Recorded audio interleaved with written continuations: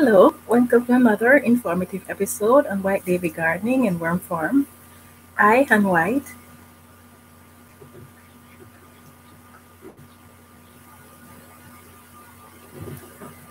Hi, Sian.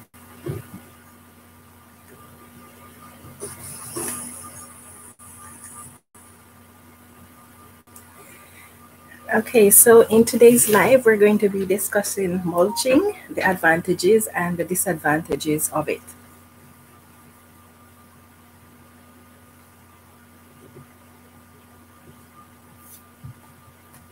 Okay, I just need to silence all my devices.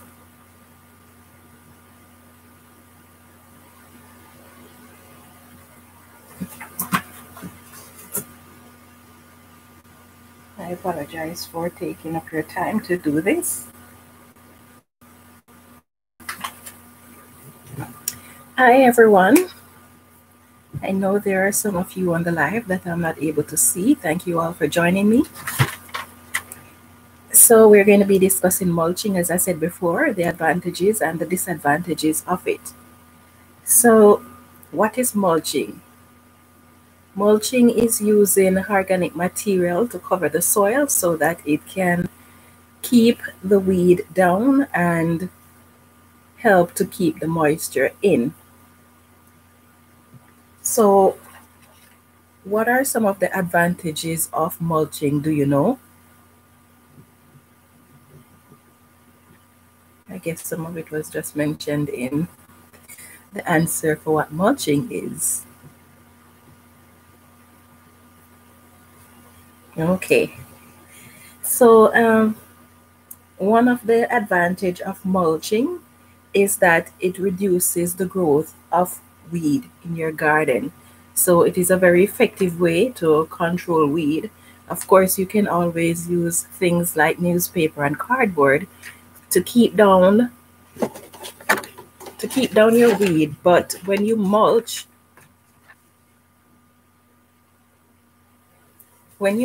it lasts longer than the cardboard and the paper would, because with time, a short period of time, the moisture is going to soak through the paper and make it easy for weed to get through it.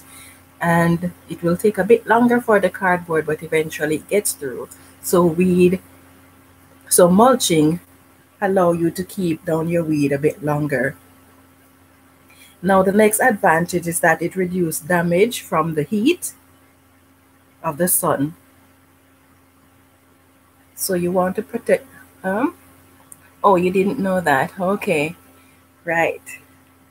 So it reduces damage from the heat of the sun.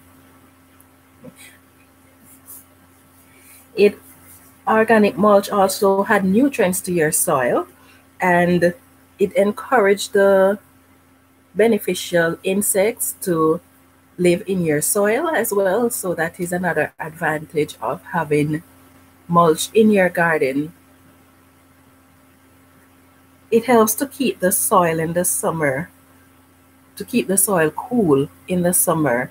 So this also is going to be beneficial, because by keeping the soil in, then it reduces any damage that may occur to your plant roots.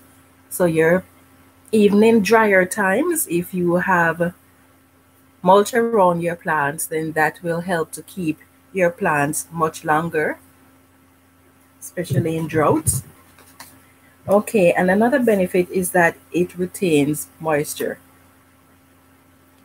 When the sun hits the soil, you can mulch at any point in time. There is no specific time to put mulch in your garden. A lot of people tend to put mulch in their garden over the fall, because it has time to break down a bit and add nutrients to the soil. It also helps to prevent the growth of weed over the summer, because, as you know, the grass might be dormant on the surface, but that doesn't prevent the roots from growing if it is properly insulated. So for that reason, you want to have your mulch there, because it's going to help to slow down the growth. Hi, Russell. Mulch anytime you see bare soil in your garden. Okay, yes.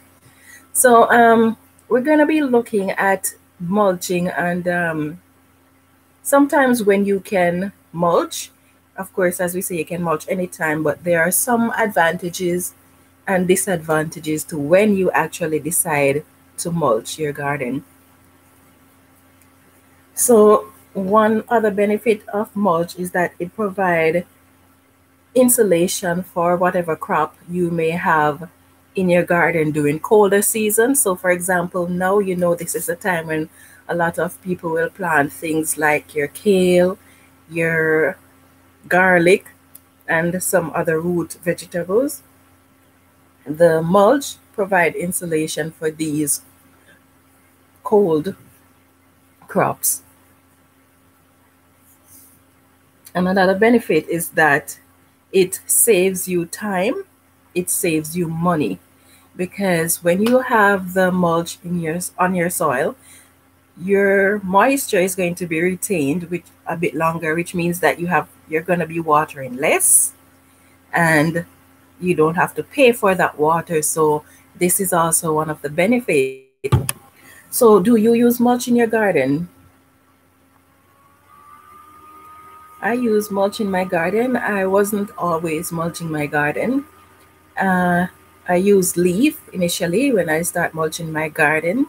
I like to use leaf because the leaf breaks down quite easily, and I can put a lot more on there than if I'm using the wood chips. Now there are organic mulch. I have inner organic mulch, but I don't use anything in my garden if it is not organic. I don't. I don't like to see the leaves in my garden. Okay. What about mulching over the winter and taking it off back in the spring? What about that? Does it bother you if it is there even in the winter? I know you're a bit of a neat freak, so it might look a way off to you to have that in your garden. Yeah, so as I was saying, I use leaves as mulch in my garden. This year, however, because the city provides mulch free, so I got some of the wood chips that they provide and use it in my garden. No, I clean everything. Okay. Yes, so because the city provide mulch for free, so I got a lot of it and use it in my garden. Now, if you use, so what about you, Russell? Do you use mulch in your garden?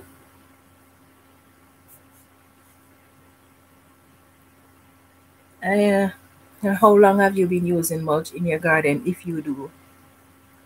Well, I have been using mulch in my garden for maybe 3 years. Yeah. So in the first 2 years, I used leaf. The second, now I'm using.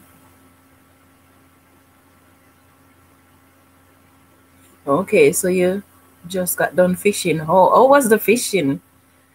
I haven't been out fishing for a couple of months now. Did you catch anything? Do you have to go far to fish? I know that I have to go far. I have to drive. The closest fishing area to me is 1.5 hours away. But it is fun. I do miss going out there, but I'm not going out there to fish when it's this cold. And you can't be on the ice either for the areas that's starting to ice up. You can't be on the ice, it's not thick enough, but you could fish off the shore because all of it is not frozen just yet. Yes, so what I do bury my food scraps in my garden over winter. Okay. Oh, sorry. I thought you said fishing. I must be going blind. Okay, not fishing. Finish mulching 10 minutes ago. Oh, cool. Yeah. It. So we're gonna look now at the disadvantages of mulching, And one of the disadvantage of mulching is that it harbors or it attracts some pests to your garden, things like earwigs, slugs, cutworms, and other pests, because they like to live in areas that are, yes, slugs. They like to live in areas that are dark and cool and moist. And so this will actually encourage them to breed or increase their population. Yes, I know. Yeah. So it will cause them to increase their population. So this is the drawback of one of the drawback, slugs and snails. Okay. Now, how can you prevent these pests in your garden when you mulch? What do you do, Russell, to prevent these pests? Do you have problems? Yes. I guess the fact that you mentioned slugs and snails mean that you have those in your area. Um, I have seen snails, tiny ones, in some regions in our city, but I've never seen any in my community. So I don't really have a problem with slugs or snails.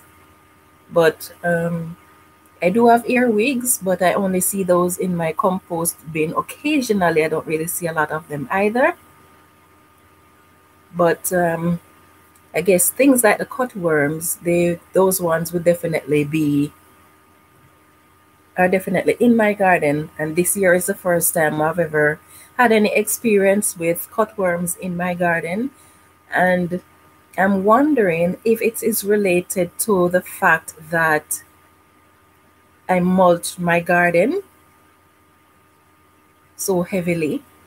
So I don't know if that is what invited the cutworms. But anyway, this year I had a lot of problems with the cutworms. I've got a lot of very tiny ones, both slugs and snails. Okay. But you don't mulch, so at least that won't be inviting more of them. So you said a lot, eh? What do you use to treat the slugs and the snails?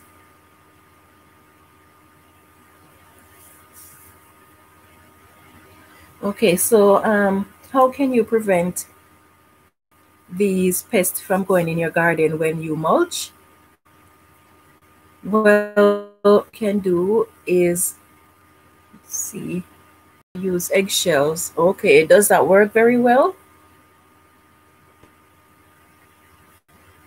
I know that back in Jamaica when we were gardening, we would use wood ash and things like salt to keep the slugs out, because the salt actually melt their bodies.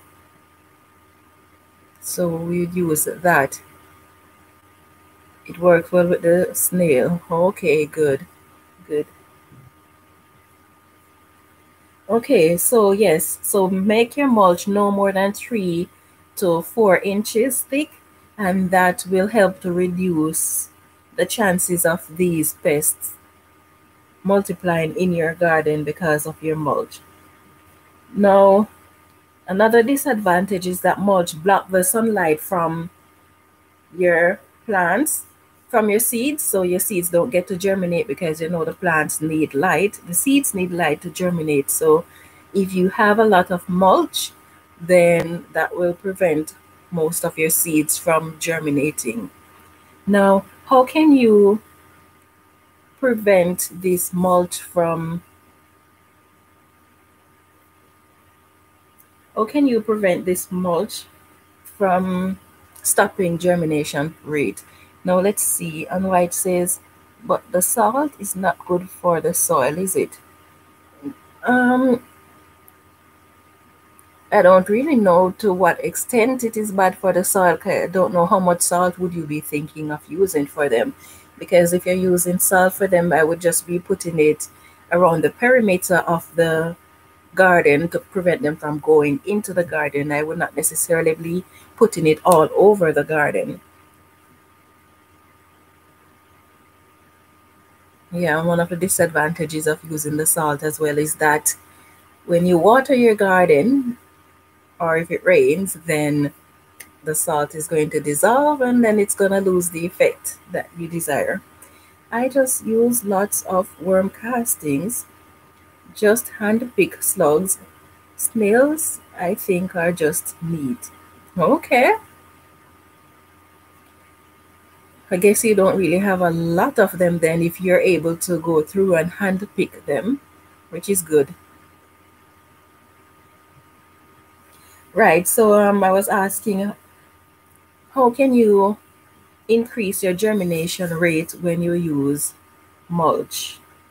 Well, to prevent the mulch from stop slowing down your germination rate, one of the things that you can do is, rather than sowing your seeds directly in the garden, you could start it in a seed tray and then transplant it to your garden. Or you can remove the mulch from the area where you're going to be sowing your seeds. So each hole that you're going to be putting your seeds in, you clear that area so that the mulch is not directly up against your plant. Or you can wait until after your plants have grown a bit before you add mulch to your garden. So yeah, waiting until after your plants have grown a bit. So if you're going to be putting 3 to 4 inches of mulch, then you wait until your plants is taller than that, and then you add the mulch to your garden.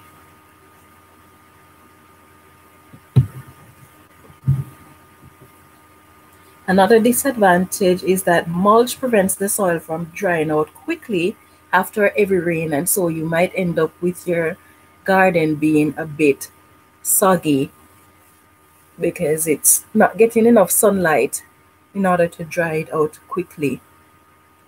And one of the reasons why I rather use leaf mulch than wood chips in my garden is because wood chips can have termites in them, and the termites, especially if you have raised beds or in these cold countries where a lot of the houses are made from wood, you don't really want to have termites on your property. So that is one of the disadvantages of using wood chips as mulch. Now, what are some of the challenges that you faced from mulching? When over the previous years, I've always been adding food scraps to my garden. I haven't done so in the last 2 years, but I was always in the winter, I would go out and throw the food scraps directly on the surface of the garden and let it stay there. But then when I start using the leaf as mulch this year, well, it wouldn't be this year, last year I added a lot of leaf to my garden. When I say a lot, some areas of 12 inches high, some areas were even higher than that. And for the first time this year, I don't know if they're related, but for the first time this year, I had problems with cutworms. So I don't know if maybe the cutworm eggs were on the leaves because I was collecting leaves from around the neighborhood. So I don't know if maybe the cutworm eggs were on the leaves that I collected, or if maybe the cutworms were always there in small amount, but because I use such a thick layer of mulch, then that invites the cutworms to reproduce more. So initially this spring when I planted my garden, they decimated most of my crop. So I had to replant. Thankfully, a lot of these plants that I started indoors and I had more than I actually needed. So when the worms cut down the first set, I still had enough where I could plant more in my garden. Your garden look untidy. Okay. They say that's the challenge that you have with mulching. Yeah. And the other thing is that when you go to plant your garden, it's a challenge when you want to plant and you have to be moving the mulch out of your way in order to dig to the soil, because especially when you use the wood chips, because I don't want the wood chips to be going down into the soil. I want the wood chips to be on the surface, but then you have to be moving the chips out of the way in order to dig your holes to plant your stuff. But I guess that is okay. because the benefit far outweighs the disadvantages that we face. Now, what about benefits from after mulch in your garden? Have you seen any benefits?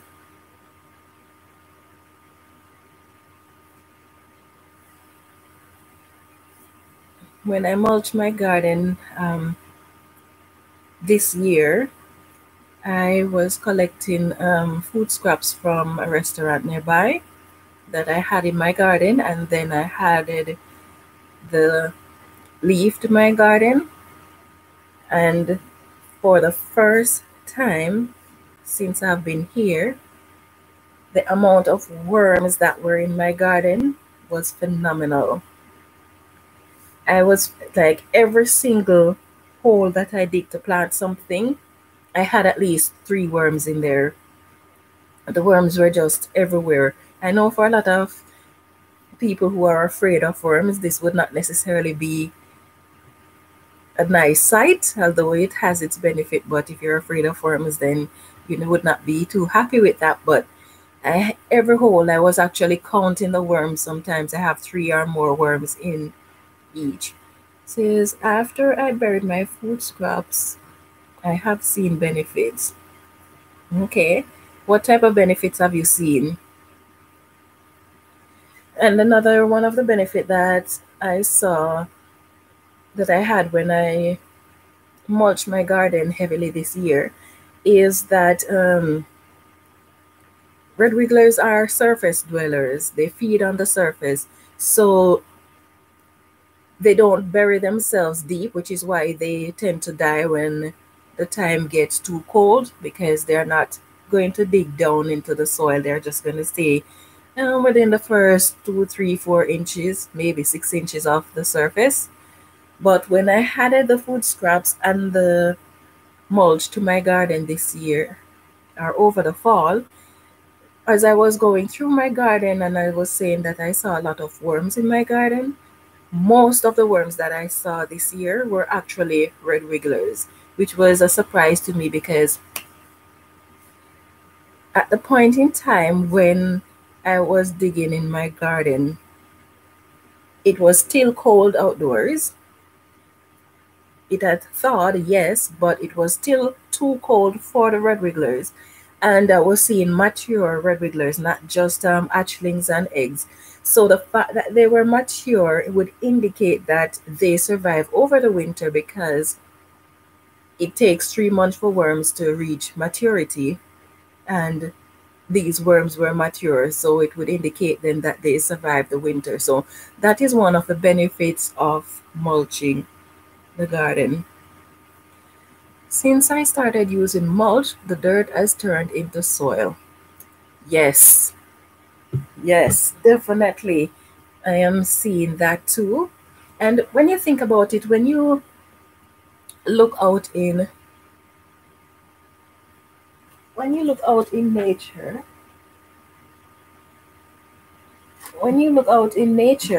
you go into the wild, there's always mulch on the ground, always leaf mulch on the ground. And the plants that grow in these forests and natural areas, they are so healthy, so beautiful.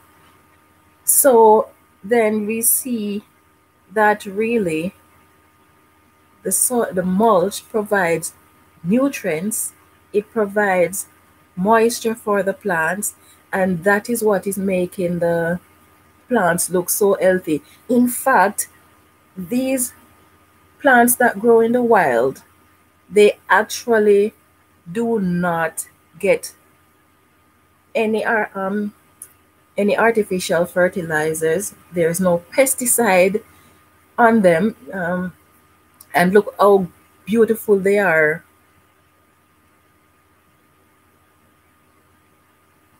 If they can get below the frost line, they can always come back up to the surface after the thaw.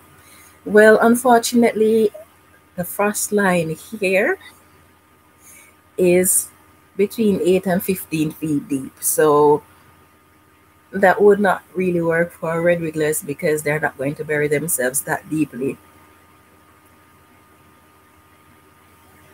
But red wigglers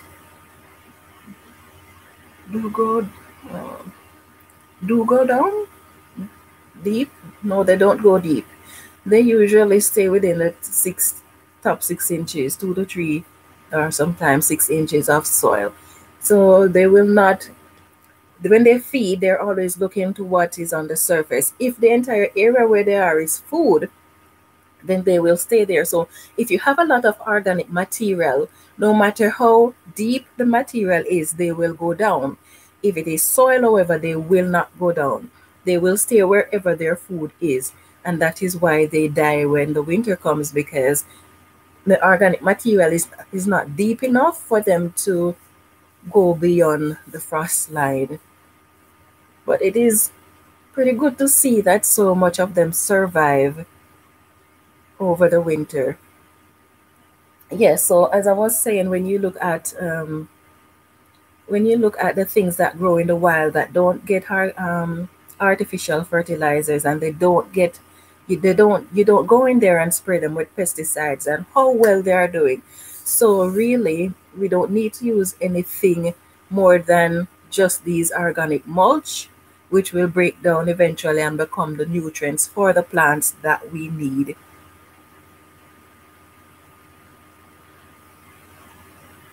And I did water less, so that's one benefit that I saw this year as well. Now, why should you not use green wood chips in your garden?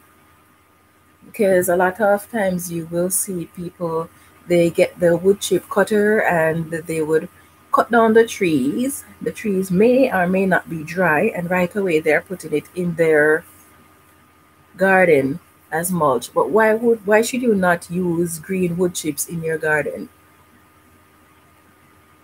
Now, for wood chips to break down, wood chips require a lot of nitrogen. If you put green wood chips in your garden, do you know what's going to happen? All of the nitrogen that is in the soil that your plants need is going to go directly to the wood chips and not to your plants. And then your plants are not going to do well. If, in fact, they might die because they don't have sufficient nitrogen to keep them going. So that is why you don't want to use wood chips in your garden. Not wood chips, but the green wood chips. So what can you do if you have the green wood chips and you would like to use it as mulch? You can create a compost heap with just the wood chips. You can add your grass clippings to it. And then this grass clipping, you want to make sure that your heap is at least 3 feet high and 3 feet wide all around, because that is going to encourage it to heat up. And then the heat is going to encourage, excuse me, is going to encourage the wood chip to break down and compost it, as it were. So the chip is not going to break down and disintegrate into compost very quickly, but at least it will make your wood chip at that point where it breaks down to the point where it does not require any extra nitrogen to break down. Then you can use it. The grass clipping is rich in nitrogen, so this is going to increase the heating process of your wood chips so that it can break down quicker and then quickly. Then you can use it in your garden. So don't use the green wood chips. If you have if however you decide to use wood chips in your garden and you have the ones that have been already gone that has already gone through the heat process, that is good, because it is going to, one, the heat may kill the termites and their eggs that are in the wood chips. If any survive, then you can put things like cornmeal or anything that you know, organic material that kills ants, into your garden, spread it around your garden, because they may feed on this and then it will result in their death. So you have to be careful what you use as mulch in your garden.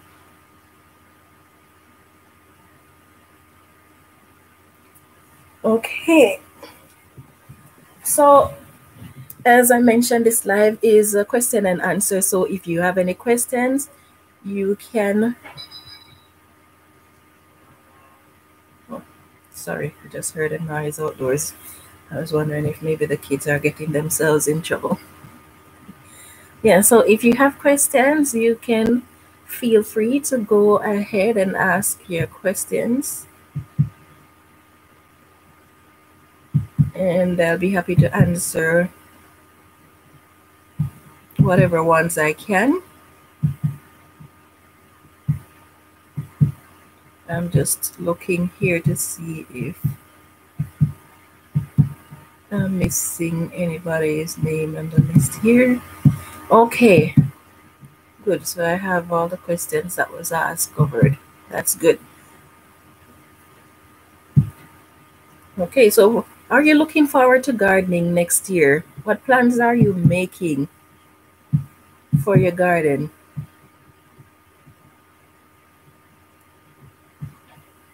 I've got so much planned for my garden this, well, next year. I've got a lot of ideas on what I want to grow.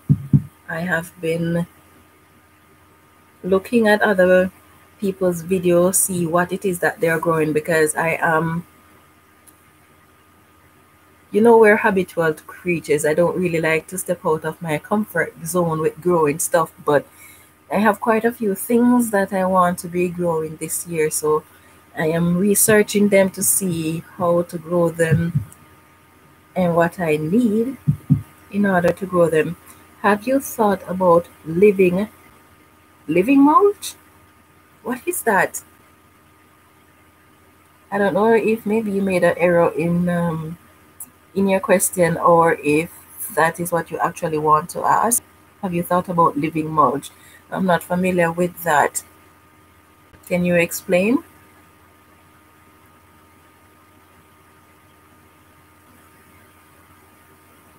I have been prepping my garden and planning what I want to plant where. Good idea. Yeah, I have been doing that too. I did so much this year. This is the first year that I've actually spent so much time after the growing season in my garden to prep for the following year. I did a lot of trellising, made a lot of trellis for the garden. I did a lot of, I fertilized the soil with compost. I didn't add any castings to it because the castings cannot survive the freezing, so that I'm going to have to do when the growing season starts. But I added the compost to the garden already, then I mulched over the compost. I laid out the garden in terms of what I'm going to plant where. Some of the material, that some of the things that I'm going to be growing, I already know what I'm going to be interplanting with what, but I'm still working on that because I'm planning to grow a lot more variety of crop than I did previously. What are some of the things that you're planning to grow?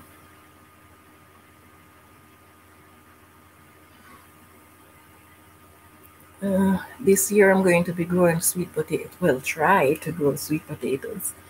I don't really have a long growing season, but I really want to grow sweet potatoes. And I want to try a variety of them. I've never grown the Japanese yam, as it is called, which is actually another variety of sweet potato. I really want to grow that to see just how it turned out. Any potato, as a matter of fact, doesn't really matter. I would like to grow it and see if I can actually get to harvest from it. But I don't know. We'll see how it goes. I'm gonna have to start it pretty early in the year, next year, if I want to be able to harvest, because those things take at least 6 months to grow, and our growing season is 3 to 4 months. I'm still going to be planting the members of the cabbage family. So this year I planted broccoli, I planted kale, the Nero kale, and I had Russian kale. but I'm going to be planting the curly kale this next year as well. And I planted one type of, what is it called, parsley, the flat type. So now I'm going to be doing the curly. And I have so many things I want to plant as well. We'll see how it goes with time and space. Right, so I have been burying food scraps in my tomato beds. I did it last year and I didn't have to fertilize the bed this year. Nice, nice. It's like cover crop type. It's like cover crop type. Oh, okay. Yeah, that are grown in the understory of the main crop at the same time. Living mulch. Okay, okay. Yeah. Yeah. I've never really done that. So would something like growing sweet potatoes be considered a cover crop?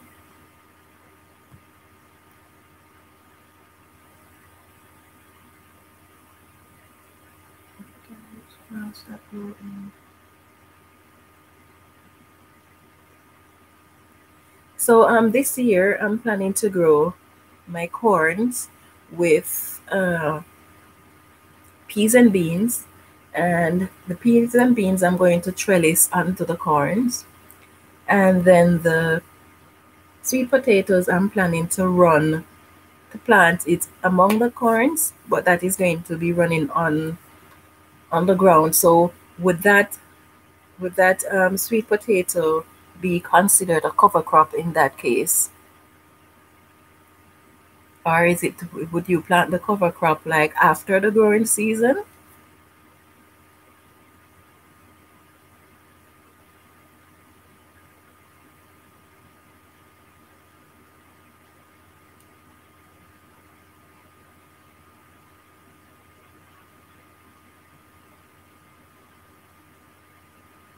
Okay. So as I was saying that I grew these various types of cabbage this year, but my crops got decimated. All of the cabbage family, most of it got decimated because of the cutworms and the cabbage moths and stuff like that. So next year I'm going to be doing a lot of interplanting in order to try and control that. Um, that might be, I am not sure. Okay, so you've never grown a cover crop then? I started looking into it some time ago, but I didn't really get to do much where that is concerned in terms of my research. So I'm going to be doing a lot more of that this year, probably over the fall or the winter, so that I can become more familiar with it. Because I know that for one thing, they were saying using the peas and beans as a cover crop is excellent because of the amount of nitrogen that it replaces in the soil. So I'm thinking about doing that, but I'm going to have to research it so that I can know exactly when and how to do it so that I can get it right.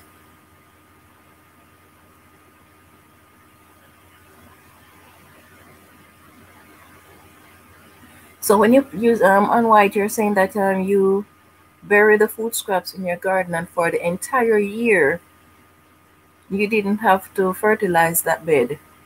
That is interesting. You must have added quite a lot of food scraps to that bed, because I mean plants that produce fruits are usually heavy eaters, and if you were able to go the entire year after burying your food scraps and you went the entire year without having to fertilize, that is pretty good.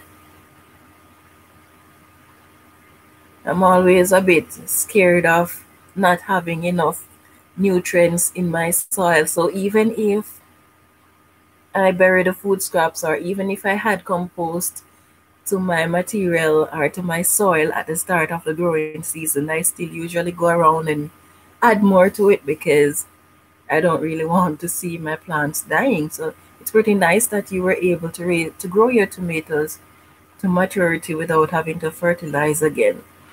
And one of the benefits of being fertilizing after you have added your initial fertilizer to your soil, for me, is that I use worm castings. So it won't damage my plants because the nitrogen level is not very high to the point where it's going to cause any damage. And then because it slowly releases the nutrients over time, so the plants, at least I know that my plants won't be getting all the nutrients all at once, which can be harmful to your plants. See? Yes, I didn't. I started burying the food scraps from November. Okay. Now that's pretty good.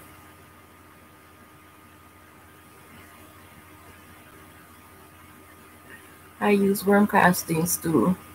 Okay. Yeah, I don't know. I love to use worm castings. I'm gonna have to see though a comparison between the castings and compost.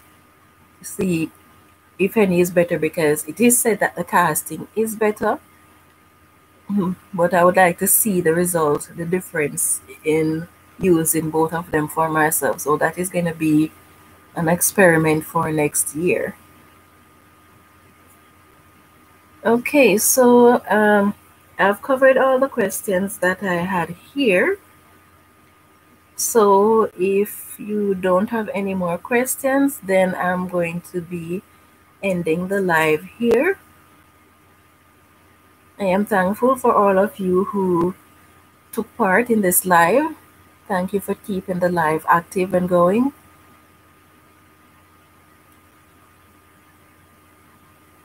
And I hope you have yourself a wonderful day. Please like up the live. Oh, thank you, Hanoit. Yeah, so that is it, guys. I'm just gonna hello. Well, I guess most of who are on the live are private, so you won't get to see a lot of people that you can actually gain subs from. But I'm thankful that you were all here. Okay, Russell, have a good night, all of you, and stay safe. And I'll see you next week, Friday. Well, not next week. On Friday, I will be doing my worm video Q&A. So that will be maybe somewhere around 11, 12 o'clock on Friday. So I'll be notifying you of the time. So stay tuned for that. If you have questions, you can jot them down and be prepared to ask your questions about worm farming at that point in time, and I will answer whatever questions I can. So have a good night. Peace out.